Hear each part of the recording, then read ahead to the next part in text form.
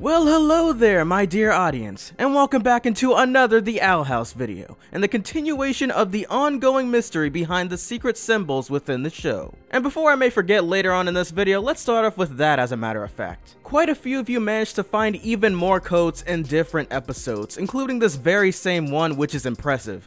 And of course, here are the names of these amazing finders. And I suppose, just as I suspected in my theory video, this may be a reoccurring theme within the show in each episode or even just this season. I even put the theory into the test by finding the other two codes myself within the episodes I Was a Teenage Abomination and The Intruder. So now that I've gotten that crucial part of the analysis video out of the way, I believe you've all waited long enough. Let's begin.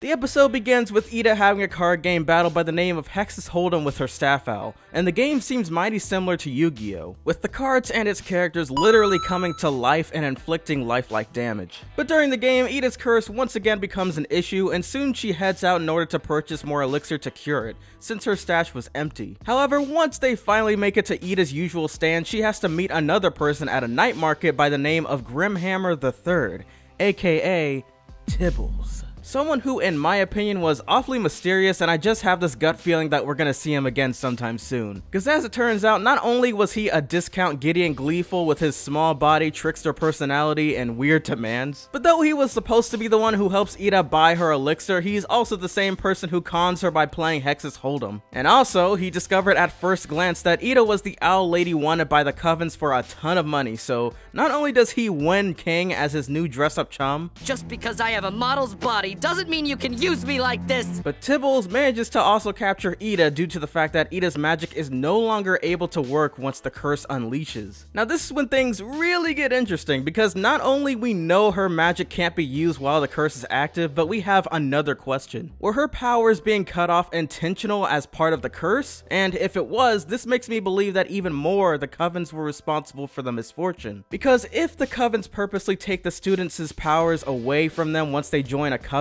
I doubt that they were okay with Ida keeping hers and becoming one of the most powerful witches in the Boiling Isles, which in their eyes was unacceptable, and so as for treason against their beliefs, they punished her for possessing such strengths. But that's just a theory. Now that I've already covered most of Ida's part of the story, we gotta discuss about Luce and the gang as well. Before Ida heads out for her elixir, Luce secretly invites Gus and Willow over the Owl House in order for them to commence a conjuring. And since you need at least 3 participants for the trick, it was perfect. And apparently it can be done using the celestial powers of the Moonlight each year. And seriously, what's up with witches and anything to do with the moon? Traditionally, you're meant to basically have a sleepover and recite an enchantment that animates the object within the circle. Now, before I move on, I just gotta say I really tried decoding this flyer because the phrase looks like 2 words and all of the lettering seems separate from one another. And for anyone who was curious, nah, it's not like any of the letterings from Gravity Falls, but great guess if you were thinking that, cause I tried myself and no. It didn't work. Now, 2 major details about this scene is Gus's interesting bucket list and this magic scroll that gives you the ability to possess online social media statuses like Pinstagram. Instagram. And I guess I was right about Amity being somewhat like Pacifica Northwest. Now all we need is for a reveal of her parents being a bunch of washed up penny pinching richaholics. And honestly, just coming from the look of Amity's house already, my point is practically nearly already proven. Another weird feature they have in the Boiling Isles is much like what they had to do during the medieval times, and that's the use of ravens to send certain voice messages. So perhaps they have magic for text messages, but just not voice calling like regular cell phones on Earth. Now don't think I forgot, cause let's take a look at Gus's bucket list. The ones I mainly want to bring to light is him losing his baby fangs, him digging an underground tunnel, and achieving a swamping permit. As for the first one, I'm only guessing that certain witches possess fangs and maybe Ida being cursed wasn't the reasoning behind hers after all. Now digging underneath the Hexside Academy has got to be a hint for a future event in case of an incident. Or maybe the 3 of them will soon have their own secret meetup place. The swamping permit could be the world's way of saying a driver's permit, but of course not with an actual car. Maybe swamping could be referring to them boat riding across large waters. Now moving right along, the 3 amigos make their way inside of the house in order to use one of Gus's figurines as the test subject to animate. In the end, however, the object that ends up becoming animated is the entire Owl House building, which may have been because Hootie was in direct contact with the moon. But of course, I do believe that it was still mostly because of the three of them and the help of their powerful magic wielding. And ironically, even though Willow brushes off the fact that it was the power of friendship, but yet believes it was mainly due to the celestial powers of the Moonlight, I for one do believe that friendship possibly played a major role in their enormous ability to collectively control an entire building. Within the episode, there's even a clip of multiple people, including Amity, in shock after learning about the event. Not to mention King and Ida also surprised. I want you to realize how this scene is set up. For all we know, just by examining Amity's posture and facial expressions, I bet these aren't even her actual friends. And not only is this the very first time we, the audience, have even seen these group of supposed friends, but even just by looking at the outro, Amity is standing alone with no one. Funny part about this entire ordeal is how Amity apparently used to be friends with Willow when they were younger before Amity gained her own powers. If only Amity hadn't bailed on Willow, I bet she maybe would have been able to at least animate a doll during the annual Conjuring, which was revealed to be something that even her own friends couldn't accomplish. And as for the magic deriving from the potential of Luz possessing a large portion of magical abilities,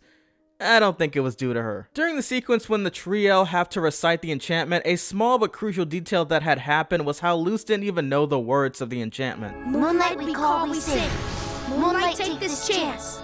Moonlight tie the string. And I don't know the words. So how would the casting mainly flow through her? But maybe perhaps I'm just overanalyzing.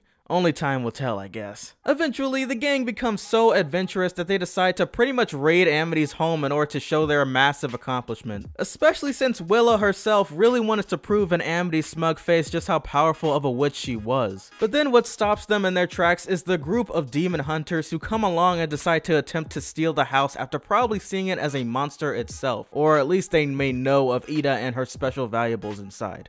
I'm going with the first one. Also, one of the members of the group has some serious issues.